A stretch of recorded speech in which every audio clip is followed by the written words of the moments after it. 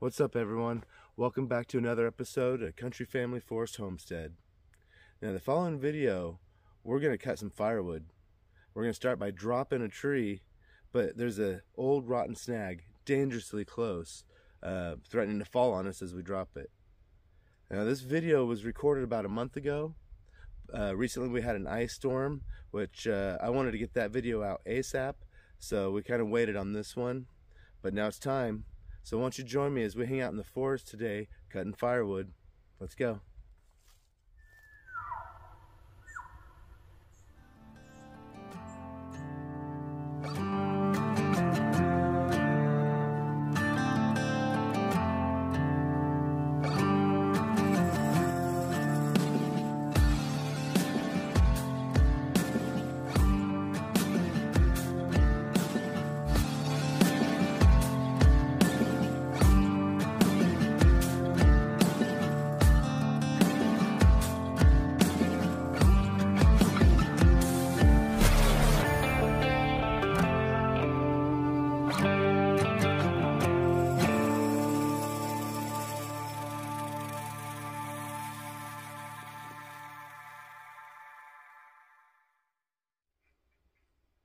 All right behind the house here, we're getting some firewood down.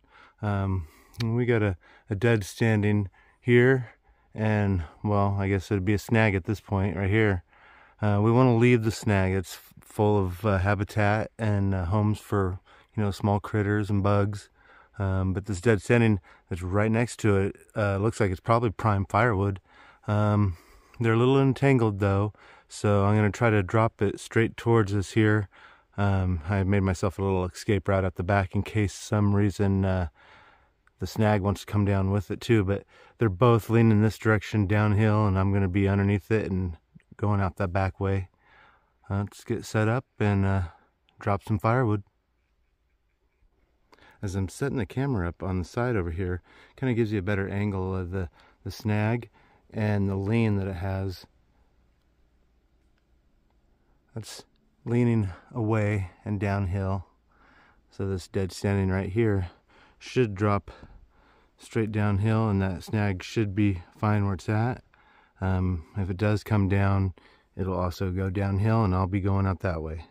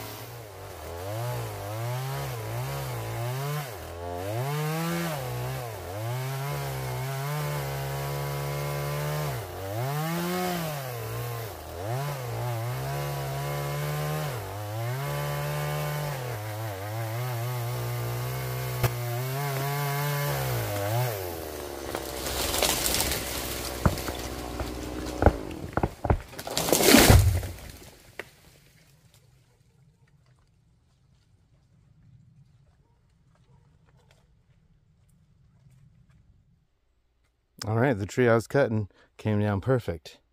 But as you can see, that rotten old snag came with it. Snapped off right there at the base. But this thing was so rotten. Almost rotted all the way through. But now we can start bucking this one up.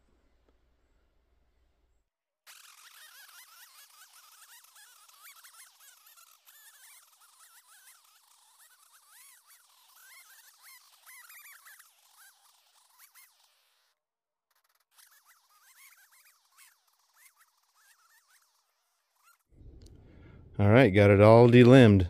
Now before we buck it into rounds, I wanted to take a moment to mention how I was talking about wanting to leave that snag up.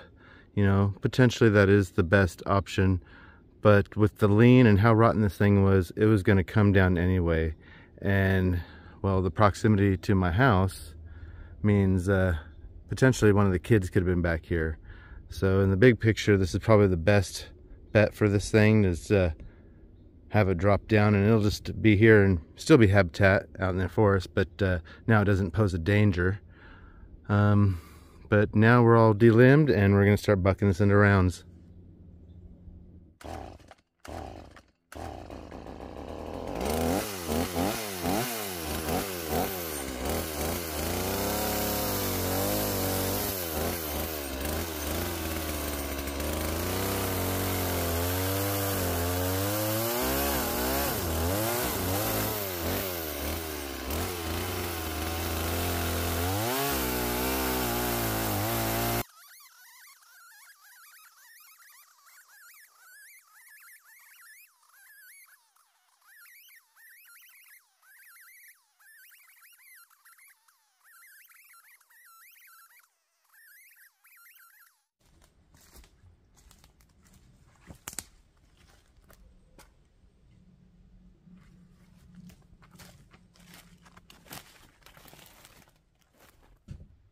Alright guys, we're taking a moment to stop and check out the saw.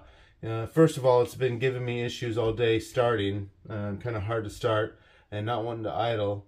And then while we were bucking that log up, it started losing power, not wanting to cut.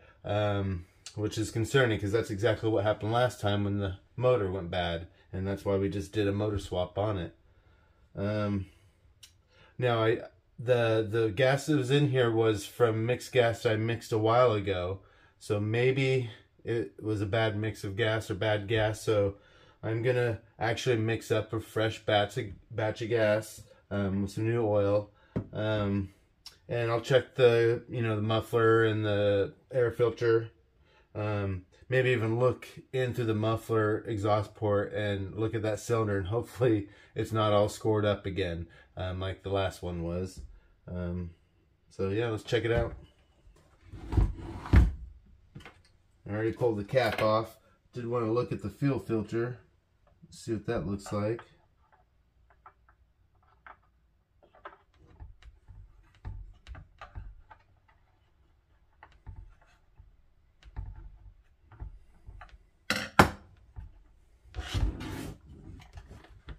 Come on.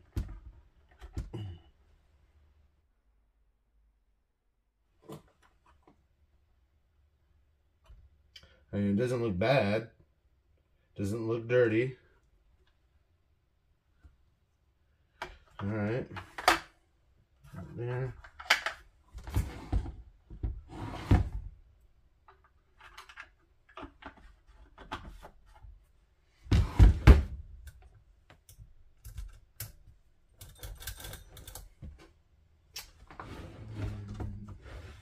Let's check the air cleaner.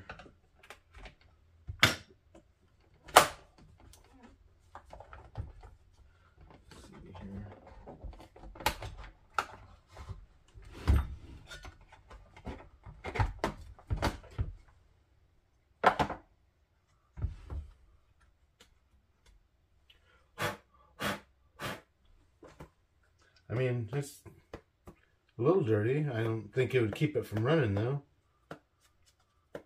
Should probably get a new one of these to put in there.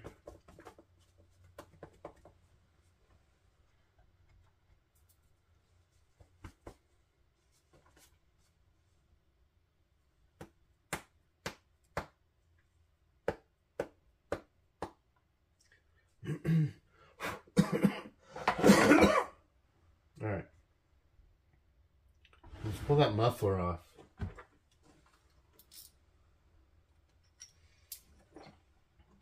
You know, from what I've seen, a lot of the times a loss of power in this model of saw is usually due to a plugged exhaust screen in here. We just put this one together and it was clean, so I don't think that's the issue. But we could take it apart and look in there and actually see into the cylinder that way too. I just lose my ratchet. My ratchet stopped working. Lovely. Oh, wait. There we go.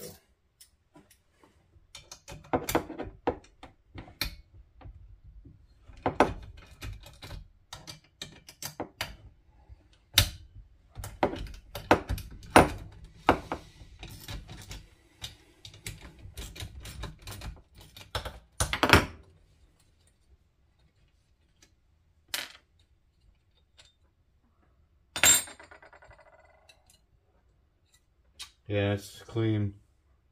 I don't know if that shows up on camera, but usually if this is bogging on power, this is completely blocked.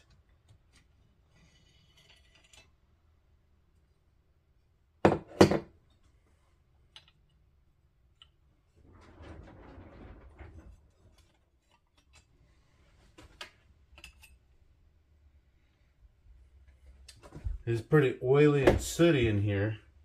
I'm gonna try to get this heat shield off of here.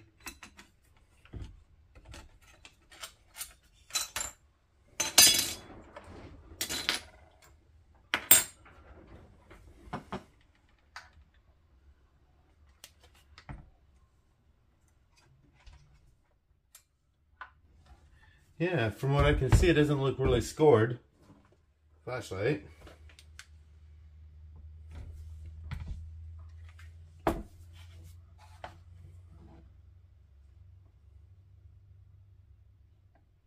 Yeah, it doesn't look that bad. I don't know, I'll try to show you here. Yeah, it doesn't really pick it up too well on camera.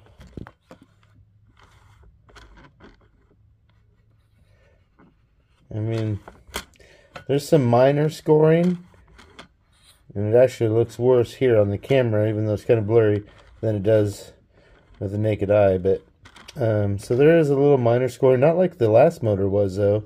So I don't think that's the issue. And I could hear it building compression.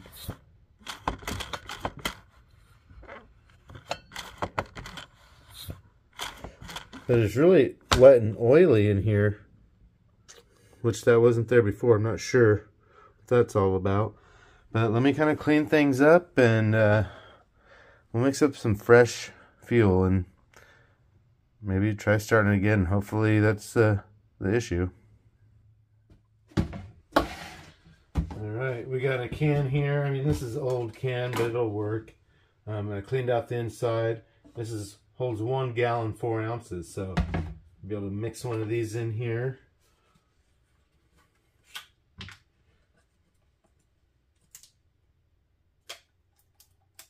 Now this is still H-brand Ultra 2-cycle engine oil, so this is formulated for this saw. I mean, I've had these for a while. I don't think the oil goes bad. Hopefully. And then I've got a 5-gallon jug, mostly full, high-octane premium clear gas. So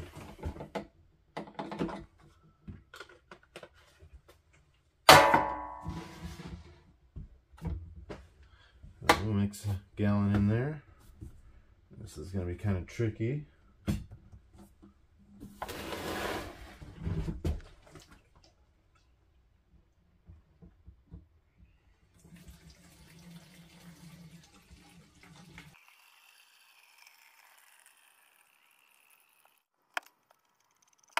Alright, we're pretty much to the fill line.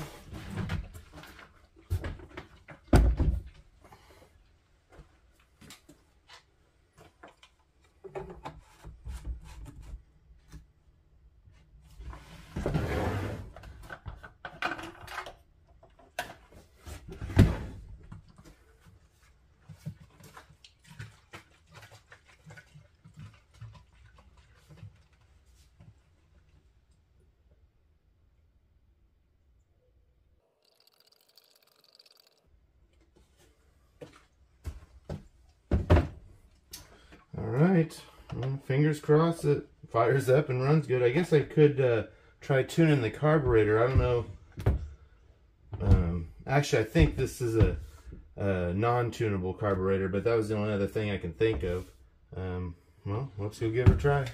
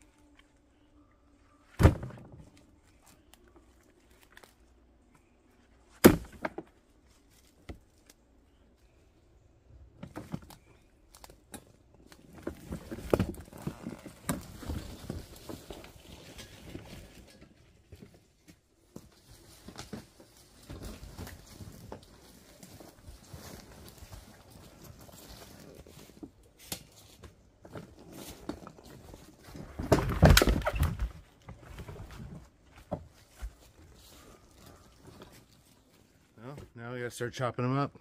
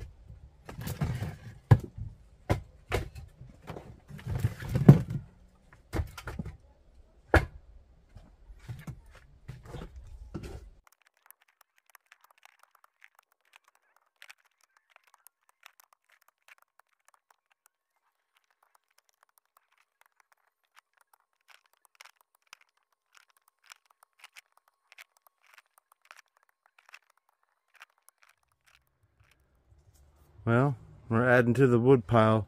You know, it's not full by any means. I think we probably got 2.5 cords here. You know, in the back we got some super seasoned cherry, and then we got some really dry fir, and then we got some maple up here, and then that white pine that we just added. A few more rounds that I need to split as well. We'll probably need about 5 cords altogether, like I was saying, so probably fill this whole woodshed plus some. I need to get this other stuff out of here that we've been using for storage, and hopefully get this whole thing filled. I guess right here I'll go ahead and mention that I built this woodshed out of reclaimed lumber. It was an old deck that we tore off and rebuilt a new deck, and this was all the old tear off. You know, they're pretty weathered, but if you stack 3 of them together and make beams out of them, and then of course the rafters aren't going to carry much load, just using a tarp for now, and the shorter rotten pieces we used to cut down to make the sub wall. But yeah, it was all free wood that was going to go to garbage anyway. Made us a nice little woodshed. Alright, that's it for this video. Now I really appreciate you all being here and watching. Now we're going to start working on some videos here in the near future that include the whole family, so be on the lookout for those. Now if you haven't done it already, please hit that subscribe button. Make sure you like and comment on the videos, share with your friends, hit that notification bell. And until next time, peace.